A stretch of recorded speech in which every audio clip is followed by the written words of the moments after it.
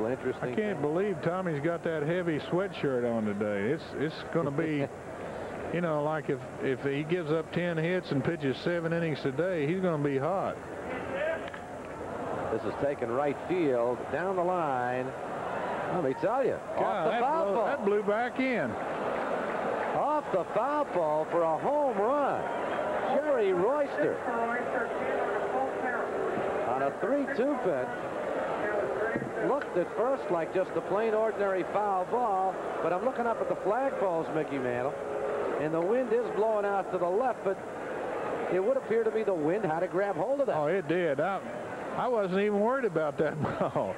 I thought that ball was going to be in the upper deck over in way foul, and that ball just kept coming back, and it was so high that it finally made it back in.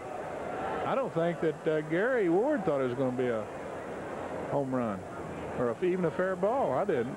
6th home run of the season for Jerry Royster.